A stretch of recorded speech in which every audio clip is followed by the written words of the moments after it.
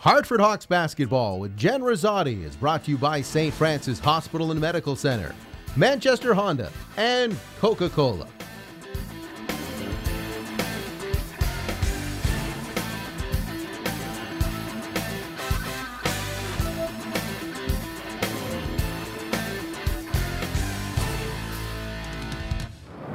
Welcome into Hartford Hawks Basketball with Coach Jen Rizzotti. I'm your host, John Holt. Some of the women working out behind us as we taped the show today.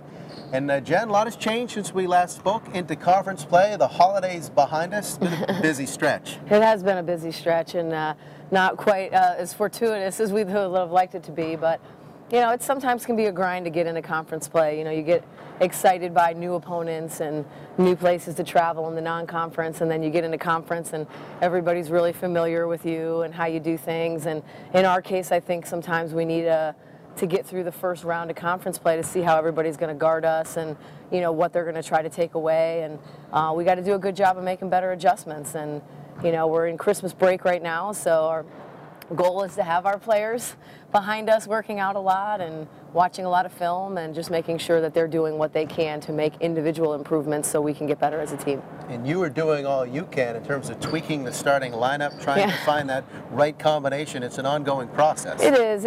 And it's, you know, I know that we're going to live and die by our junior class, and I know that there are times when they don't play well, we struggle to win and to score a lot of points. And fortunately, you know, things have been getting better. But, you know, they've got to be the guys that you know, understand what it takes to win in the America East, and they understand what it takes to guard the other team's best players. And so, you know, between Alex and Daphne and Ruth Ann and Nakia, you know, we're going to kind of go as they go. And unfortunately, they've had a tough stretch, and so they need to play well for us to win, and they need to understand that as juniors, they got to take even on more responsibility than they have in the past. You certainly have taken the opportunity to send them a message, despite the fact they're established players here. And what is your approach with motivational techniques, how to motivate your team, get it out of a funk, or get them to respond like you wanted to? It's not always easy, and I think part of coaching is understanding that every player is motivated differently. Every year is different. Every team that you coach is different, and, you know, trying to find the right buttons. And, you know, we've, you know, yelled at them, we've watched film, we've walked out of practice, we've, you know, met as a group and rehash everything and go through everybody's goals and expectations. And, you know, you just got to keep trying different things until you find the one thing that makes it work. And, you know, we work pretty hard at that. We know it's not always going to be easy. We know our kids are going to go through tough times, and we talk to them a lot about how, you know, their life down the road is determined a lot by how they handle adversity and how they handle challenges that are put in front of them. And right now they have some big, you know, challenges in front of them and adversity, and I want to see how they face it. And I think their true character and leadership skills are going to come through towards the end of the season. With the start in America East, in particular a game like Vermont that we had here broadcast on CPTV Sports, you had the halftime lead and then it fell apart in the second half. When something like that happens, what do you walk away with? What conclusions or what impressions do you get about your team at that point? Well, you know, obviously it's disappointing to have played the first half the way we wanted to play it, and to have that message of prior failures, you know, get through to the kids, and this is how we need to do things, this is how we need to play and defend.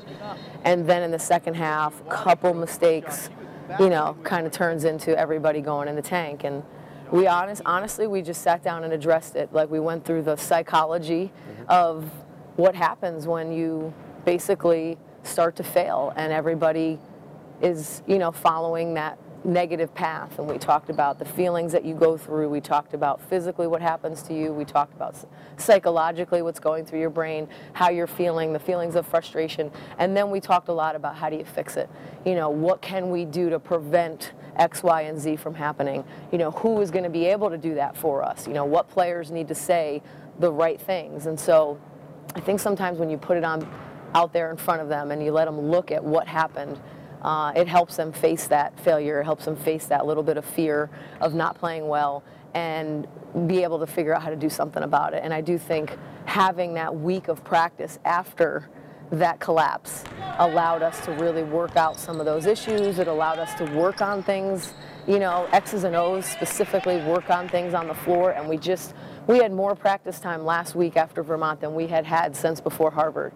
And that's a long time to go without really good, legitimate practices where you get a chance to work on the things that you really feel like your team needs to work on. There was a stretch of 5 games in 10 days. Yeah. This, of course, coming off the preseason and the trip to France.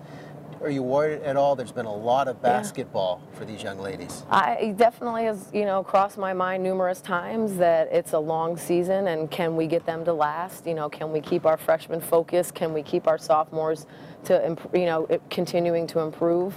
But, the last time we took an overseas trip, it was one of the best seasons we ever had. So there's advantages to it. That extra experience, that team bonding, and there's disadvantages to it, like the feeling that you've been playing forever. So I think we had our slump and we had our stretch of really tough performances, and I'm hoping that we've moved forward from that and that it's going to be a lot brighter stretch here on out.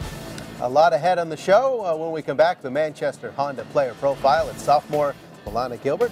Later on, our Coca-Cola top scholar, junior Alex Hall, and of course another basketball tip from Coach Rizzotti on the way right here on CPTV Sports.